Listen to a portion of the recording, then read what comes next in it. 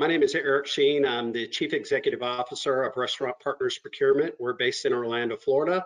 My background has been in the food service industry for over 30 years. What are some of the supply chain challenges that you've seen from the clients that you work with?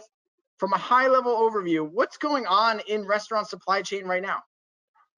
This is unprecedented times for us in the industry.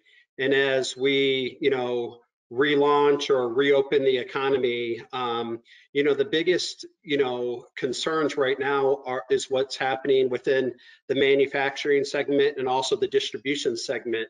And like everything else, our businesses quickly shut down, as well as those distribution and most manufacturing facilities. So I think it's going to be a slow roll process. I think operators need to be flexible with different products that they buy outside of their current spec.